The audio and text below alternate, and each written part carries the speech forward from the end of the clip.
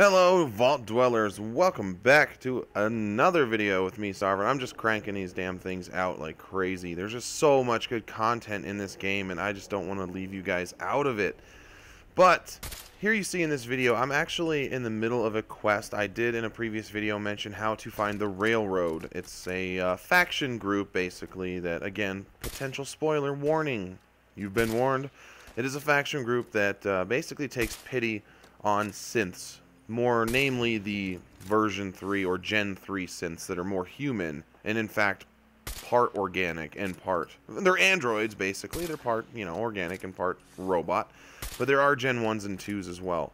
But they're more concerned with the Gen 3s because again they're more human, but nonetheless I'm currently in the middle of a quest with them. Once you have found them, like I showed you in a previous video regarding that, you'll get a quest from a guy, Deacon, and I'm actually partaking in that quest right now and coming up to I'm right next to the Corvega plant, and actually a super mutant behemoth kind of wandered in. I don't really know how, but so we're working on fighting him. But what I'm going to show you today is some really great stuff.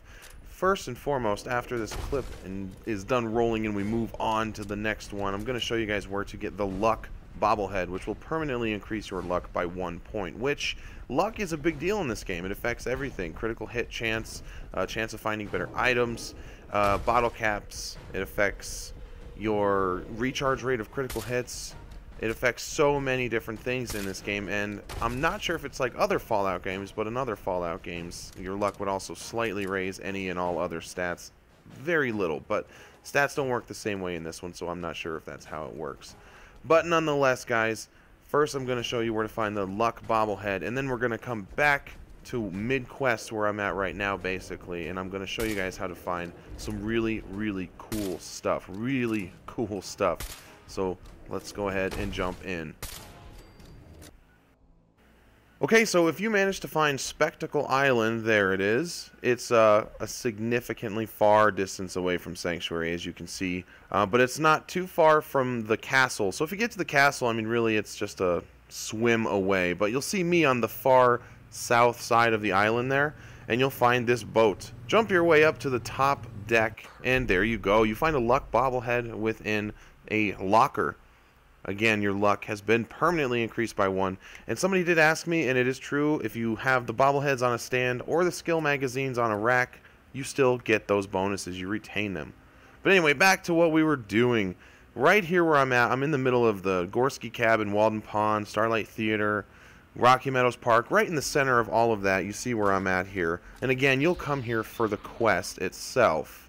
So really, if you start the quest with the Railroad, you should not have a hard time finding it. But here we have a legendary Rad Roach. We get the Exterminator Raider chest piece. It reduces damage from Mirelurks and bugs by 15%, which is pretty good. Pretty good. And then within the same facility, we find Whistling in the Dark. It is a U.S. Covert Operations manual that permanently increases the difficulty of enemies detecting you while you're sneaking. Still within that same area. The rest of these clips will be. Moving on. At some point in the mission, you will get this, but you have to select to go through the hidden tunnel, the secret tunnel option. When you get to that point, go through the secret tunnel, and you'll get the Deliverer. This is actually a really cool weapon, and it's the only one of its kind in the entire game.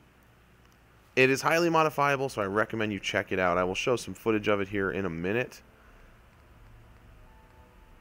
And where is it here? There it is. So there's the Deliverer. I'm going to use it in place of my normal 10 mil. My 10 mil does do more damage than it right now, but you can increase the damage pretty significantly. I'm able to unlock everything to upgrade this gun with, so I can bring it up to the maximum damage, and I will show you guys that here momentarily. But while you're sitting here running through things and looking around, you find hazmat suits. And these are amazing. They give you 1,000 rad resistance. 1,000! So go get them. You definitely want to do this quest because you're going to walk out of here with tons of great items. Really good items, especially those radiation suits. That's amazing. Super useful. There's also a mini-nuke in here, and you've got a couple stealth boys in here. And then we've got Carrington's prototype, which is the whole reason that you're even coming here. Now, I don't know what this is for yet because I haven't completely finished out this quest yet. But obviously, it's important. So, let's show a little bit of the gun itself in action here. Once you picked up the gun and you kind of gotten the prototype and you've done all the things that you need to do, of course, you will then be attacked. It's pretty, pretty standard game kind of stuff. And so now is my first time to use this pistol, which, again, I really like. I love the look of it. I like the nice round silencer on it. It just looks like a nice classic little pistol. I really enjoy this one. It does fire 10 mil rounds. Watch out for those landmines, by the way. They are cryo mines. And unfortunately, my poor friend here, he got caught in them. So he's coming. We just got to wait for him to thaw out. And there he goes. All right, so now we're going to use this bad boy on some synths.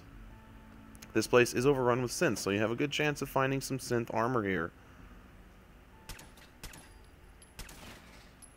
Now if I could get my aim on, there we go. 2 shots for these particular synths, which is not bad at all. And I mean, I haven't upgraded it at all yet.